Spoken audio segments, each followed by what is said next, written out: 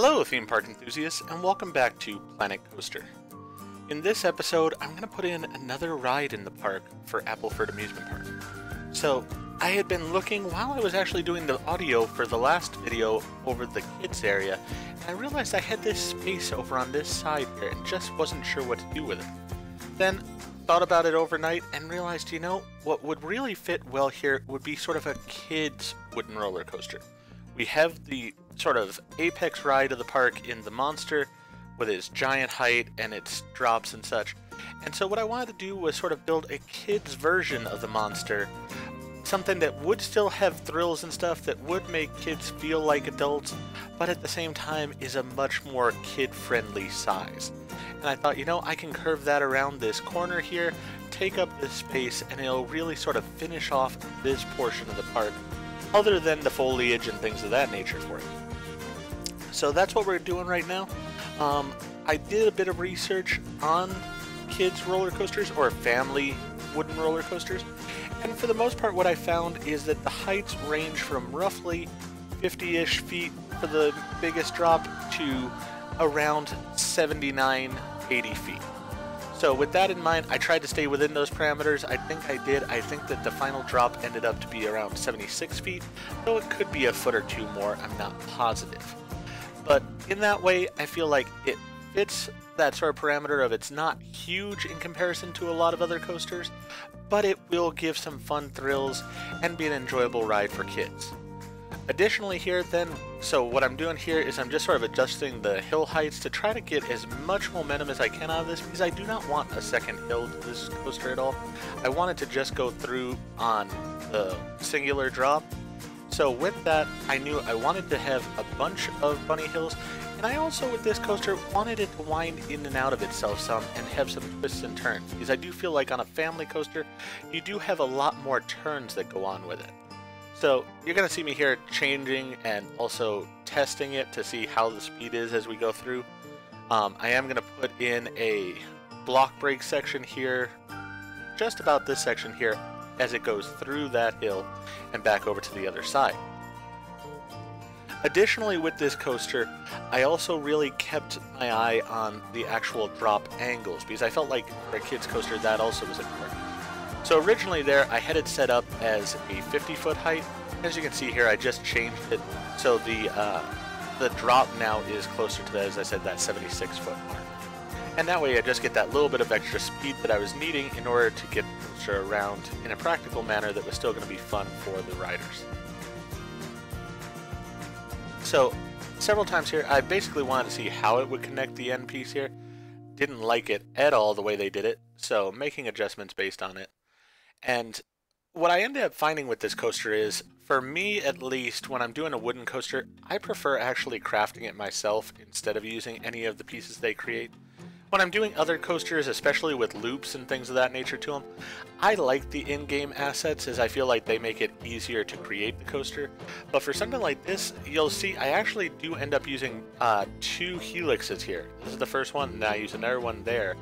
And while they sort of fit what I was looking for the particular area in the twists and turns that I wanted, I don't like the fact that for one with their helixes, you lose the sides on the turn. It sort of felt like everything else has the walkway there so that people could get off and on if need be, and then suddenly for no apparent reason that area there just is track. So that wasn't going to work for me. I had to change that. But also, as I was saying prior to that sort of sidetrack there, with the lift, or with the different hills and stuff, I kept pretty much all of my angles of descent at around or below 45 degrees. You are able to go higher than that with a wooden coaster. I could have taken it up, I believe, all the way to 60 degrees or so. But again, considering that this was a family coaster, I didn't really want to do that. I wanted the drops to be a bit more rounded, and so therefore a bit more easygoing and relaxed for the riders. So there I went ahead and put in my version of those helixes, testing it out here, and as you're going to see with it, we don't have quite the speed to get up the end here. So I had to make some adjustments based on that, lower this section some, and really at this point the ride actually does work. It's not exactly what I want though, because especially the ending I feel like is a bit stagnant.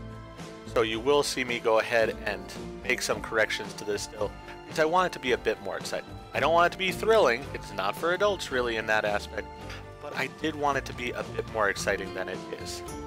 Also, I did make a choice here of going with a different wooden coaster track as well as coaster car style, and the reason for that is, as far as the lore of the park goes, I actually want this wooden coaster to be a fairly recent addition to the park.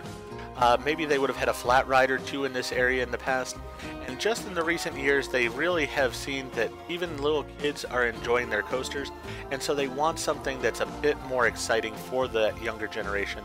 So they would have ripped out those flat rides and they went ahead and purchased this. So I wanted to go with a wooden coaster, but I wanted one that would actually have sort of some colors to it and a more modern looking train to it. And that way it really gives that idea that the thing is a fairly new coaster overall. So here I'm just looking at the different G-forces and such, seeing what was exciting and what was not, and really the long end that I had to it there was a major issue to it. So I went ahead and removed part of that end. I made the turn there a little bit tighter, and that way I could fit in a few more bunny hills here is really what I was wanting to do, and that way hopefully make something that would be enjoyable for the riders. Now you'll notice here when I made it that time, actually the second train is sort of at an angle descending downwards, so it couldn't actually go upwards, and with that the train doesn't function, it stops at the center block brakes to it. So instead, I adjusted that real fast, put in another bunny hill there, take another ride on it to make sure that it is what I want.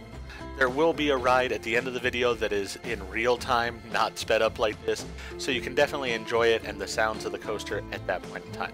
You will definitely hear a difference in this coaster versus the Monster, in the fact that this coaster is much more easy going along the tracks. You're not going to hear the squeal of metal as the wheels are trying to hang on for dear life kind of thing.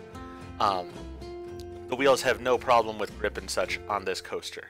Now with this one, being that the station is set up a bit high, I did a few different things here. For one, you're going to notice there aren't windows on this place. The only entrance and exits are sort of controlled, and that way little kids being there will be safe. If they go out either of the doors, there's going to be a nice easygoing ramp going downward, which is also why I didn't feel like I needed to have the stroller areas and stuff like that, because of the fact that everything can be sort of brought up and then just housed in the station. I do want to put like a baggage area into the station still, which I do still have to put in. It's not in this video, but it will be a little detail that I'll add in later. I also, you will see, put in a second attendant in the station so that they sort of watch the entrance of the coaster area. That way you have the one person with the exit of the coaster that goes out onto the track, and then on the other side you have the other person. So that way, again, just kids that are being a little bit too excited and try to get out into those areas will be stopped by an adult. And on top of that, there are the catwalks all the way around, so they will be safe as they're going. Now, I will say, it has been a while since I actually did a Planet Coaster video. I've been doing the audio on the ones in the last few weeks that I had, but really the actual creation of the rides that you saw in those was done a couple months ago. And so you are going to notice a few things as I'm playing along here, especially when I go to put in the rampways. You're going to see some things pop up on my screen for a minute, and the reason for that is because of the fact that I could not for the life of me remember the buttons to control the game. It has been a while, and so definitely had sort of a learning curve going on, trying to remember how to control the game like I used to. And hopefully I will get back into the swing of that, because I do plan on having several more episodes to go here. I already know what the next ride is that is going to come into the park, and so I will be putting that in here in probably the following week. And then after that, I plan on a episode where I put some flat rides in, and then we'll have a final episode. I am going to do all the trees, everything like that, but I've really thought about it, and I don't think that's something that's going to be too entertaining to watch, just me putting in trees and plants and everything into the park. So what we'll do is we'll have a final episode where I will show off the park in its entirety with all of the gardening done and such, and in that episode then we will also take a ride on all of the different coasters and everything while there are people in the park. So it will be a fairly long episode because you'll get on-ride POVs of everything, but you'll actually see the park sort of alive at that point, with the guests in, everything of that nature. So that's sort of the schedule I have planned. upcoming for this series. As you can see here, what I was trying to do is I could not remember for the life of me how to actually make the rampway go down. So I was struggling some, finally had to look in the settings feature there to figure it out. A bit embarrassing, I will say, but as I said, it's been a while since I've played this game. And having played games like Park Beyond and Architect since, their controls are slightly different. So it is sort of that trying to get used to the difference of them as time goes on.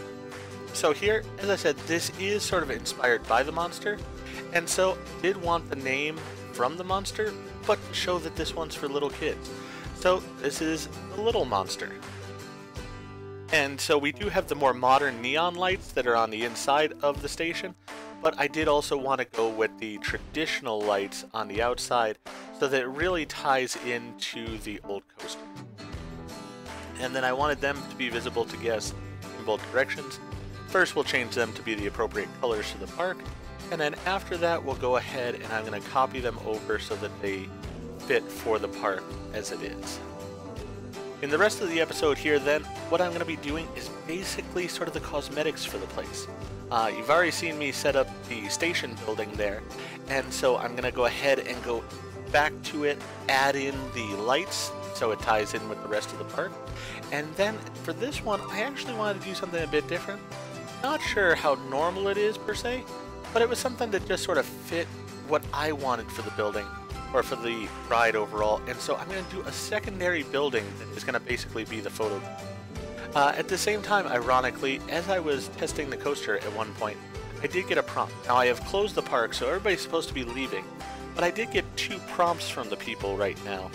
That for one, there's not enough benches, which I do know I have to put in still, because I was going to do that as part of the sort of gardening pass to the overall building. And then the other thing was that people were not able to find enough restrooms. So I did think about the fact that really in this part of the park, there is not a restroom available to the customers. So I figured what I wanted here was something fairly simple. You're not going to have a bunch of merchandise here, and we have the large merchandise store just down the pathway here a little bit. So I didn't feel like I needed a giant store here. Instead, what I went ahead and did is I went ahead and put an ATM into the facility that I'm going to create here. I went ahead and put a photo booth that I had found on the workshop that I sort of customized to fit this particular aesthetic. And then I went ahead and threw a bathroom into it. So it's a very simple building overall, but as I said, I just wanted something that basically fit the needs of the guests, gave them what they needed, but at the same time was pretty straightforward. So here, as I said, we're just doing this lighting pass on the building overall. I made them all on one side, got them exactly how I wanted them. Then I just went ahead and copied them all over. This portion I had to do independently because of the fact that the opening is going to be on the opposite side as it would be on the from where the coaster starts out. Then I'm going to do the same thing here. Basically, create one row, then copy it up, then copy it down to where the other line is, where the different colors come out, and then one more time where that color changes again right there. And then we're going to go ahead and do the edging of the walls as well. And once I get this side sort of set up the way I want it to be, then I'll go ahead and copy this entire side to the back side of the building. But with that in mind, really I don't have much else to say. So as I said, I'm just going to let you enjoy the footage here as I finish creating the little monster. And then at the end, there will be an on-ride POV of the little monster with just the game audio and stuff, so you can really appreciate the coaster as it is. With that in mind though, if you enjoyed what I did in this episode, please go ahead and click that like button. And please feel free to leave a comment. I always love to read what you guys think of my different videos. Sometimes it might not be the most positive thing, but that's okay. I'm willing to take critical feedback as well as positive, and I do want people to enjoy what I'm doing. So if there's something that I can do that would make it more entertaining for you, by all means, let me know. For now though, as I said, we're just going through this coaster, putting in the lighting. Oh, that is one note I did sort of want to say here. First I started putting this yellow lighting, and I felt like it took away from the sign there. I didn't like that, so I go with purple lighting throughout this ride. And as you notice, I am putting in the floodlight lighting instead of, as I did with the monster, with the fairy lights all the way along it. I wanted to get this video done this week and not in, a month or so, which is realistically how long it takes to try to put the fairy lights all the way along a wooden coaster. Really, after the monster, I do not intend on putting fairy lights along a coaster ever again. That may change in the future, but as of right now, I don't plan to. I feel it still fits with the lore anyways because of the fact that they wouldn't want to really take away from the monster. They want to keep it as sort of special and unique.